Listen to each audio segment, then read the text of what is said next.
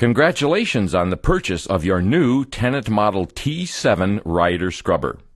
Not only will your machine perform well with its highly efficient floor cleaning systems the day you receive it, but for a long time to come. This operator training video will be presented in sections. How the machine works, controls and instrumentation, preparing to scrub, scrubbing with your machine, draining and cleaning your machine, and battery maintenance requirements. The safety labels that appear on the machine indicate important information you need to be aware of when operating the machine. One label located on the seat panel reads, "Warning, batteries emit hydrogen gas. Explosion or fire can result. Keep sparks and open flame away. Keep covers open when charging." Look for other safety labels on the machine and follow their instructions to protect yourself and the machine. It is the operator's responsibility to read and understand the operator's manual and to follow safety and operational instructions.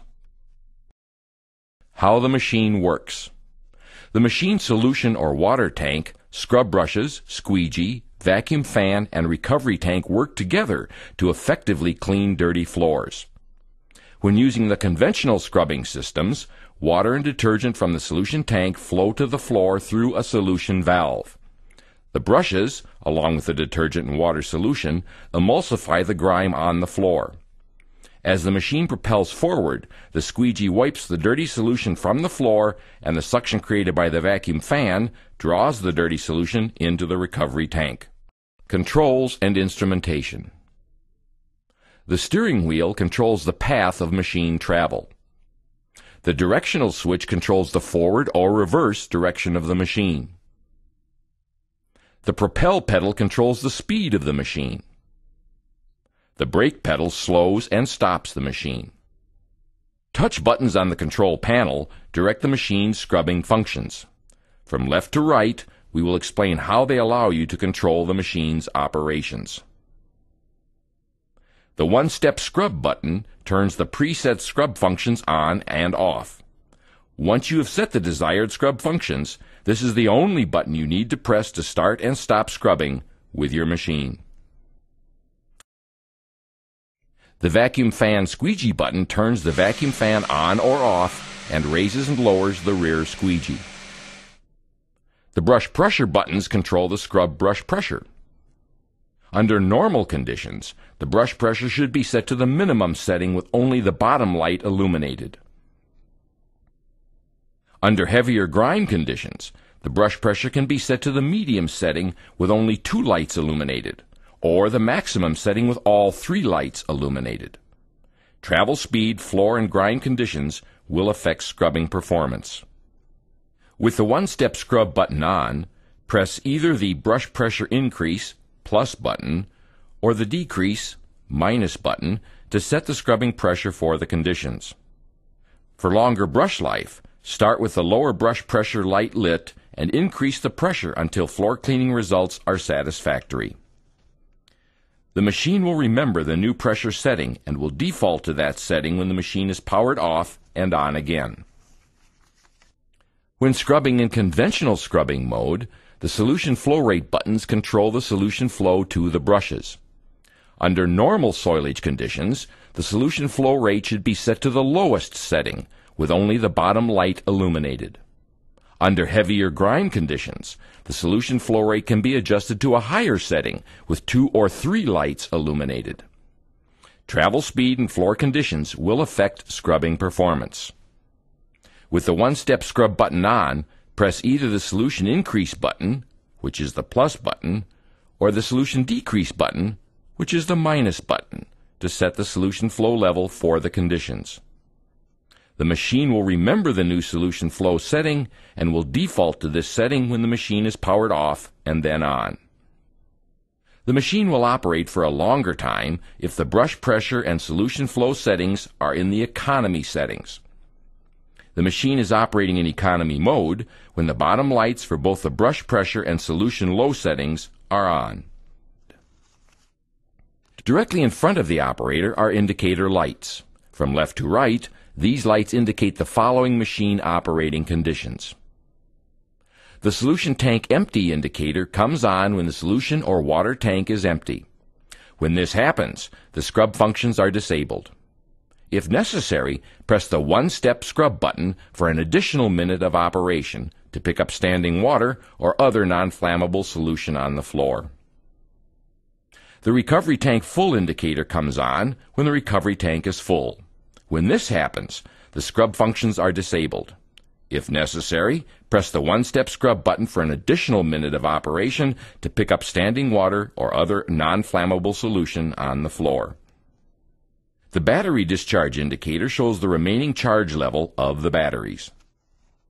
When the batteries are fully charged, all 5 lights are illuminated. As the batteries discharge, the lights go out until only the left light is blinking.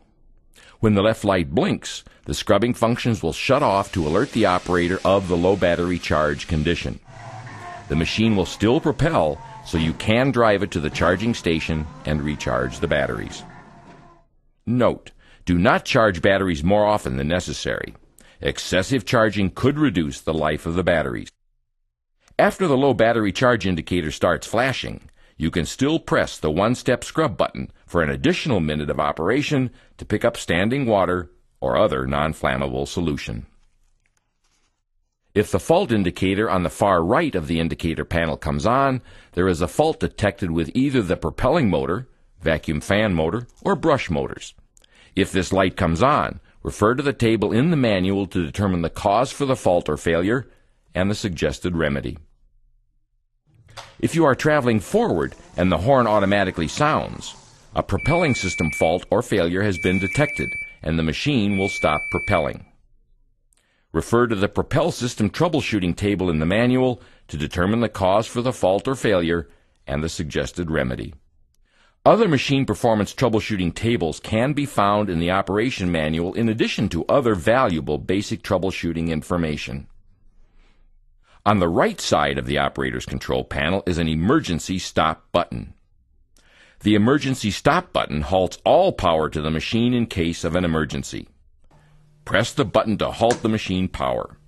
To restart the machine, turn the emergency stop button to the right. Then turn the on-off switch to the off position and then to the on position. Note: the emergency stop button must not be used for normal stopping because premature wear to the parking brake may occur. To the right of the emergency stop button is a directional control switch. Place the switch in the forward position to propel forward, and the reverse position to propel in reverse. Note: the horn will sound in reverse as a safety warning device. This does not indicate a problem in the system. Press the horn button to sound the horn. An on-off key switch is used to control machine power. Turn the key to the right to turn the machine's power on, and to the left to turn it off. An hour meter records the number of hours the machine has been powered on. This information is useful when servicing the machine. The hour meter is located under the seat. Also under the seat, next to the hour meter, are 2 circuit breakers. Circuit breakers are resettable electrical circuit protection devices that stop the flow of current in the event of a circuit overload. If a circuit breaker trips, allow it to cool and then press the reset button. If the circuit breaker cannot be reset or trips again, contact a qualified service person. Preparing to scrub. To get longer life and better performance out of your machine, there are a few daily checks that should be performed before you start cleaning. Check the battery fluid and charge level.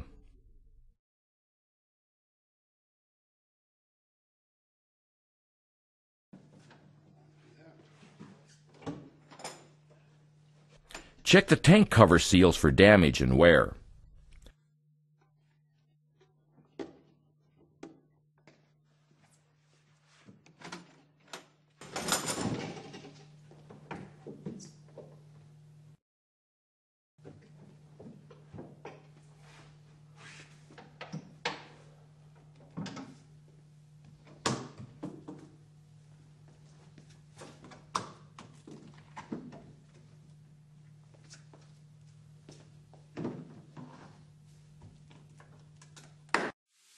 clean the vacuum fan inlet filter.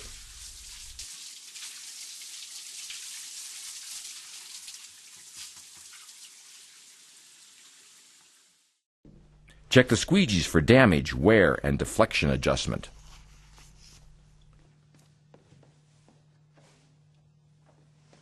Check the condition of the scrubbing brushes. Remove any string, banding, plastic wrap, or other debris wrapped around the brushes.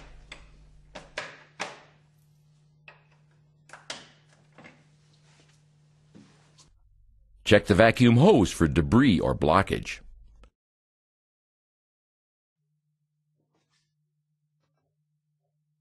Check the brakes and steering for proper operation. Drain and clean the recovery tank. Check the service records to determine maintenance requirements. Your machine is equipped with a water fill port on the right rear side of the machine. You can also fill your machine through the opening under the floorboard or under the recovery tank. Warning! Flammable materials can cause an explosion or fire. Do not use flammable materials in the tanks. For conventional scrubbing, open the solution tank fill port and partially fill it with water. The water should not exceed 60 degrees centigrade or 140 degrees Fahrenheit. Pour the required amount of detergent into the solution tank according to mixing instructions on the bottle. Then continue filling the solution tank with warm water until the water level is just below the fill opening. Attention!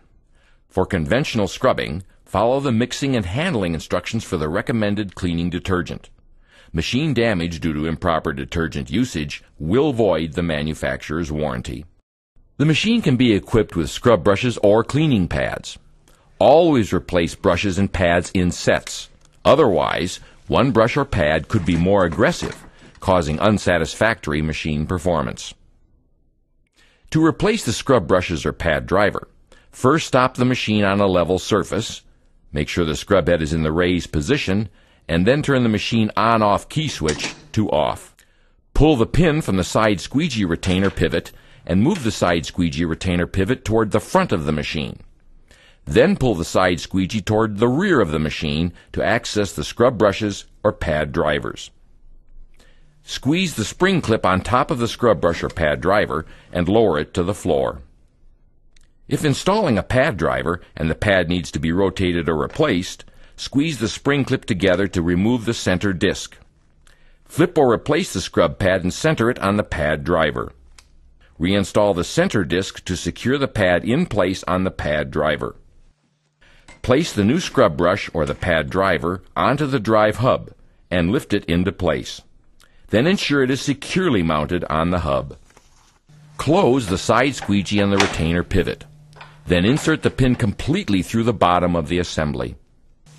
If the rear squeegees are worn or damaged, they need to be replaced or rotated. To do so, remove the vacuum hose from the squeegee frame and then remove the frame from the machine by turning the mounting knobs counterclockwise and moving the frame toward the rear of the machine.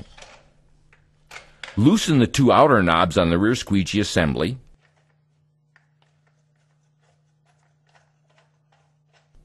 Loosen the rear squeegee retaining band tension latch and remove the retaining band. Now you can remove the rear and front squeegee blade from the assembly.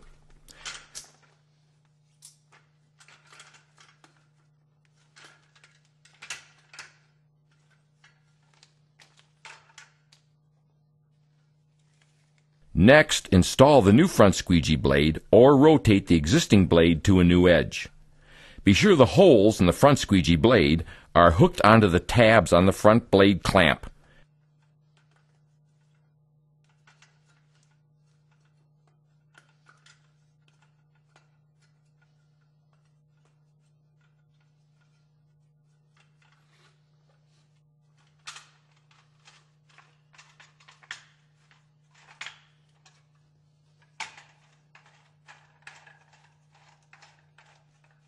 And then install the new rear squeegee blade or rotate the existing blade to a new edge.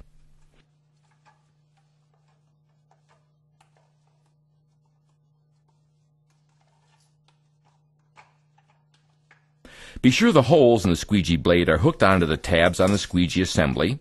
Reinstall the rear squeegee retaining band and secure the band tension latch. Finally, reinstall the rear squeegee on the squeegee mount bracket. Secure all 4 knobs.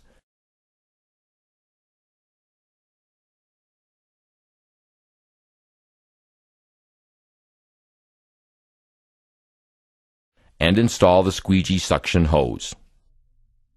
The squeegee deflection is set at the factory. If the squeegee blade needs adjustment, see the Adjusting Rear Squeegee Blade Deflection section of the manual. Before scrubbing with the machine, pick up debris and pieces of wire, string, twine, etc. that could become wrapped around the scrub brush. Also, pre-sweep the area to prevent streaking. Scrubbing with your machine. Once again, for safety, do not operate the machine unless the operator's manual is read and understood. To start scrubbing, first turn the on-off key switch to the on position and confirm the required scrub settings are set before scrubbing. Next, press the one-step scrub button. The light on the button will illuminate and all the preset scrubbing functions will turn on.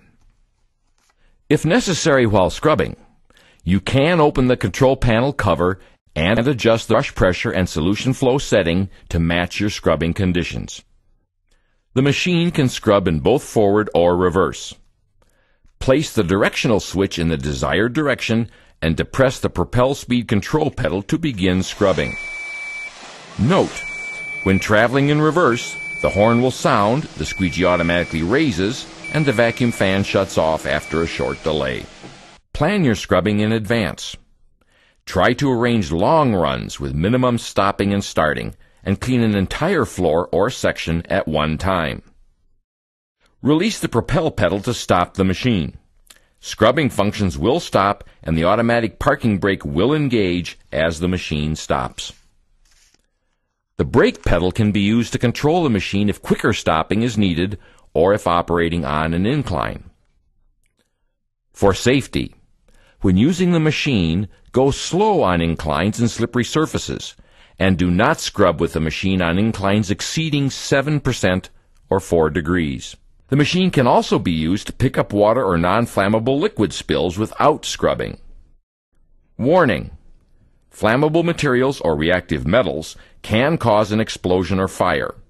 Do not pick up flammable materials or reactive metals. To pick up water or non-flammable liquid spills, check to make sure that the light next to the one-step scrub button is off. The one-step scrub button must not be activated for you to use the machine in this way. Next, press the vacuum fan button. The light above the vacuum fan button will turn on, the squeegee will lower, and the vacuum fan will start operating.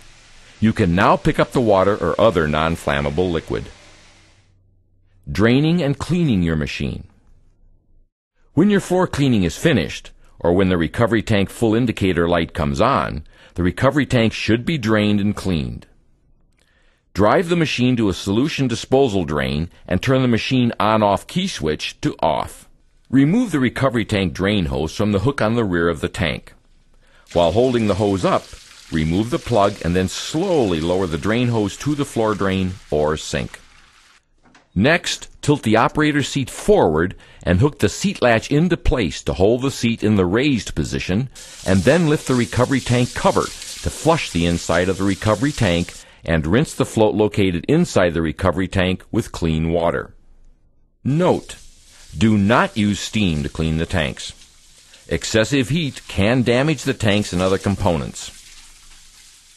Remove and clean the vacuum fan filter with a low-pressure water hose. After the tank is drained and cleaned, replace the recovery tank drain hose cap, mount the drain hose onto the mounting clip, and close the recovery tank cover. Remove the solution tank drain hose. While holding the hose up, remove the plug and then slowly lower the drain hose to the floor drain or sink. You can clean the front of the solution tank through the front access port located under the front solution tank cover and floorboard.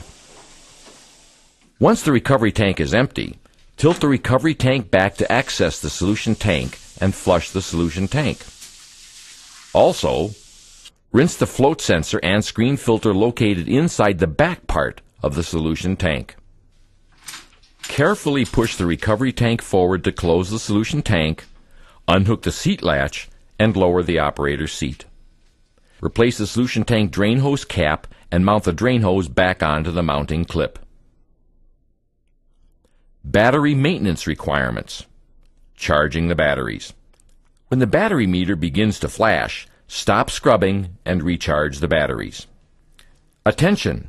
To prolong the life of the batteries and to provide optimum machine performance, only recharge the batteries after a total of 30 minutes of use or more. The following charging instructions are intended for battery chargers supplied with the machine. Only use a battery charger with the required specifications to prevent battery damage. Transport the machine to a well-ventilated area for charging. Warning: fire or explosion hazard. Batteries emit hydrogen gas. Keep sparks and open flame away. Keep the battery compartment open when charging. Park the machine on a level surface and turn the key off. Before charging the batteries, check the electrolyte level in each battery cell. The electrolyte level, A, should slightly cover the battery plates, B. Add distilled water as needed. Do not overfill. The fluid will expand while charging and may overflow. Install the cell caps before charging. Connect the charger's AC power supply cord to a properly grounded receptacle. Connect the charger's DC cord to the machine's battery receptacle. Raise the seat and secure the latch during charging to allow any gases created by the charging batteries to escape from the battery compartment. The charger will automatically begin charging and shut off when fully charged. Note: the machine will not operate once the battery charger is connected. Attention! Do not disconnect the charger's DC cord from the machine's receptacle when the charger is operating. Arcing may result. If the charger must be interrupted during charging, disconnect the AC power supply cord first. After charging, check the electrolyte level, A, again. The level should be approximately 1 centimeter or 5/16 inch from the bottom of the fill port, B. Add distilled water if needed, but do not overfill. ECH2O is a technology that electrically converts plain tap water into a powerful cleaner without chemicals.